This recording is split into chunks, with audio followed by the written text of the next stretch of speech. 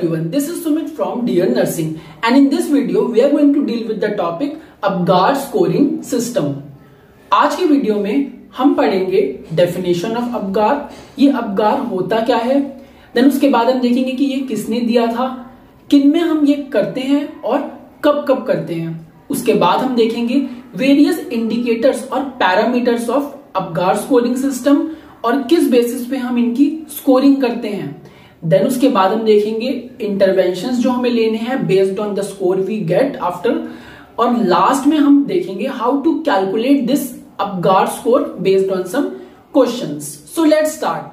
सो जैसा कि हमने यहाँ पे लिखा है डेफिनेशन में कि it is very easy and quick assessment tool. ये एक तरीके का टूल है. हमारा APGAR system is a type of tool जो कि हमें यूज होता है to assess the status of newborn. तो ये न्यूबॉर्न्स का स्टेटस को असेस करने में हमें हेल्प करता है, बट कब? After the birth. तो ये हमें याद रखना है. आगे हम बढ़ते हैं. It was given by Virginia APGAR. तो नाम में ही हमें लिख रहा है APGAR score given by Virginia APGAR, जो कि कौन थे? एक जो कि एनेस्थीसियोलॉजिस्ट थी, और इन्होंने कब दिया था ये APGAR स्कोर? 1952 में. आगे हम चलते हैं. तो ये तो हमने पढ़ लिया है कि it is used to assess the status of newborn. क्यों? क्योंकि जो न्यूबॉर्न जो बेबी होता है वो इंट्रा यूटरनल लाइफ से एक्स्ट्रा यूटरनल लाइफ में जब आता है तो उसे एडजस्ट करने में कुछ टाइम लग सकता है. तो इसीलिए उस टाइम में हम उसका स्टेटस चेक करते हैं कि how well he can adapt to our external environment from the mother's womb. सो ये हम कब करते हैं? हम इसको एक्चुअल में 2 बार करते हैं. पहला हम करते हैं eight just 1 minute after birth, और फिर हम करते हैं 5 मिनट आफ्टर बर्थ.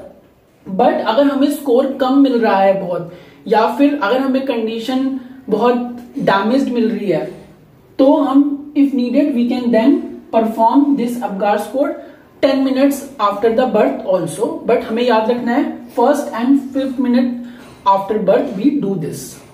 आगे हम चलते हैं. तो अब हम देख लेते हैं कि कौन कौन से इंडिकेटर्स या कौन कौन से पैरामीटर्स हमारे इंक्लूड होते हैं APGAR स्कोरिंग सिस्टम में. तो उसको हमने एक चार्ट की फॉर्म में लिखा है. हमने यहाँ पे 2 कॉलम बनाए हैं. एक कॉलम में we have written the indicators, और इस वाले कॉलम में हमने यहाँ पे लिखे हैं स्कोरिंग की हम कैसे स्कोरिंग करेंगे.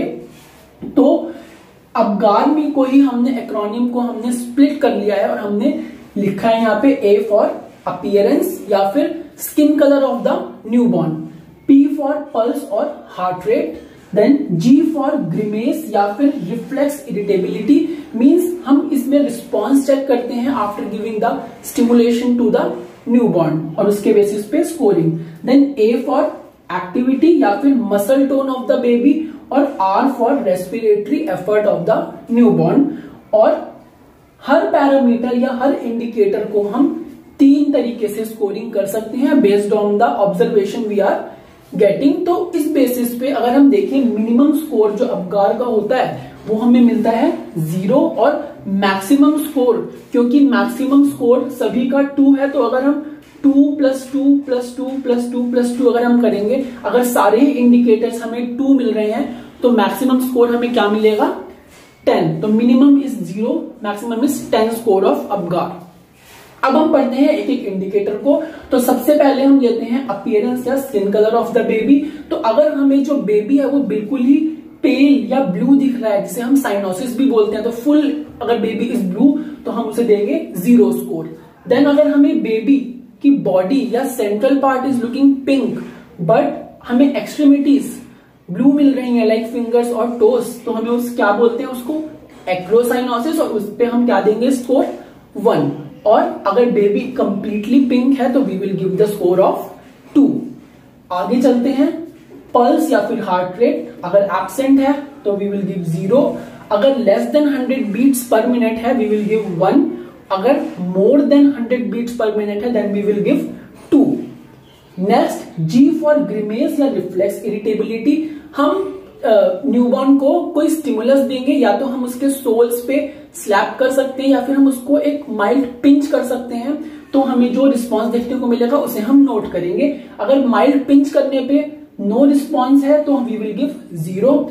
मिनिमल रिस्पॉन्स मिल रहा है, अगर हमें, जिसको हम ग्रिमेस ही बोलते हैं, मिनिमल रिस्पॉन्स, लाइक हमने बेबी को पिंच किया और उसके कुछ फेशियल एक्सप्रेशन चेंज हो रहे हैं या आईज ब्लिंक हो रही है, तो हम देंगे 1 स्कोर। और अगर बहुत अच्छा रिस्पॉन्स है पिंचिंग पे, लाइक बेबी क्राई करना स्टार्ट कर रहा है या फिर बहुत ज्यादा एक्टिव मूवमेंट स्टार्ट कर दिया है पिंच करने पे उस स्टिमुलाई के, तो we will give 2 to the baby. Then activity और मसल टोन में हम देखेंगे, एक्टिविटी का मतलब ही है मसल की टोन। तो अगर मसल टोन कुछ भी नहीं है या बेबी बिल्कुल ही फ्लैसिड है या लिम्प है, तो हम देंगे 0। अगर थोड़ा सा फ्लेक्शन है एक्सट्रीमिटीज का, सम flexion, then we will give 1। और अगर वेल फ्लेक्स्ड एक्सट्रीमिटीज है या अगर हम रेजिस्टेंस देते हैं बेबी को और उस रेजिस्टेंस पे भी बेबी बहुत अच्छे से एक्सट्रीमिटीज को फ्लेक्स कर रहा है, अपने लेग्स और अपने हैंड्स को, then we will give 2। Last में रेस्पिरेटरी एफर्ट, अगर बिल्कुल ही एब्सेंट है, कोई मूवमेंट नहीं है, तो 0। अगर बहुत वीक रेस्पिरेटरी एफर्ट है या क्राई कर रहा है बेबी इरेगुलरली, तो हम देंगे 1। और अगर बहुत ही स्ट्रॉन्ग या विगरस क्राई है, तो ये इंडिकेट करता है respiratory effort is very good और हम बेबी को देंगे स्कोर 2। तो इस बेसिस पे हम इन पांचों इंडिकेटर को APGAR सबको अलग अलग एसेस करेंगे और जो हमें स्कोर मिलेगा उन सभी स्कोर्स को, हर एक इंडिकेटर के स्कोर को हम एडअप करेंगे और जो हमें स्कोर मिलेगा उसके बेसिस पे हम इंटरवेंशंस प्रोवाइड करेंगे न्यूबॉर्न को। अगर हमें स्कोर मिल रहा है between 8 to 10, then we have to give no special intervention और जस्ट हमें देना है रूटीन न्यूबॉर्न केयर या पोस्ट डिलीवरी केयर। आगे चलते हैं, अगर हमें स्कोर मिलता है बिटवीन 4 to 7, तो इट इंडिकेट्स कि सम अबनॉर्मैलिटी प्रेजेंट है न्यूबॉर्न में और हमें देने पड़ेंगे उसमें सम resuscitation measures, like giving stimulation to the baby bye rubbing the back, या हम दे सकते हैं बेबी को ऑक्सीजन और we can go for suction also. आगे चलते हैं, अगर हमें स्कोर मिलता है between 0 to 3, that indicates serious अबनॉर्मैलिटी to the baby और इस कंडीशन में हमें फुल रिससिटेशन मेजर्स देने पड़ेंगे न्यूबॉर्न को इन द फॉर्म ऑफ, चाहे वो वेंटिलेटर हो या फिर एनी सपोर्टिव मेजर्स या फिर मेडिकेशंस। सो अब हम देखेंगे how to calculate this APGAR score with the help of one question. तो यहाँ पे हमने क्वेश्चन लिखा है, पहले उसको रीड कर लेते हैं। Nurse Rita is assessing the 1 minute APGAR score of a neonate. On assessment she notes the following: heart rate 129, pink body and cyanotic feet, weak cry, flexion of the arm and legs, active movement and crying when stimulated. What is the neonate's APGAR score? तो यहाँ पे इसको easy करने के लिए पहले हम हमारे जो इंडिकेटर्स हैं, पैरामीटर्स, उसको लिख लेते हैं APGAR। अब हम इनको फिलअप करते हैं स्कोरिंग करके। तो यहाँ पे सबसे पहले लिखा हुआ है हार्ट रेट इज 129। सो हमें पता है अगर 100 से ज्यादा है हार्ट रेट तो हम कितना स्कोर देंगे? 2। तो पल्स को हम दे देते हैं 2। Then pink body and cyanotic feet, ये हमें बता रहा है एक्रोसाइनोसिस। सो अपीयरेंस में अगर एक्रोसाइनोसिस हमें मिल रहा है तो हम कितना स्कोर देंगे? 1। देन आगे चलते हैं वीक क्राई, और वीक क्राई किसका पार्ट था? रेस्पिरेटरी एफर्ट का। रेस्पिरेटरी एफर्ट में अगर वीक क्राई है तो हम कितना पॉइंट देंगे? 1। देन आगे चलते हैं flexion of the arms and legs, that means well flexed है, तो ये किस में आता है? एक्टिविटी में या मसल टोन में वेल फ्लेक्स्ड है, तो हम कितने पॉइंट्स देंगे? 2। लास्ट हमारा बच गया active movement and crying when stimulated.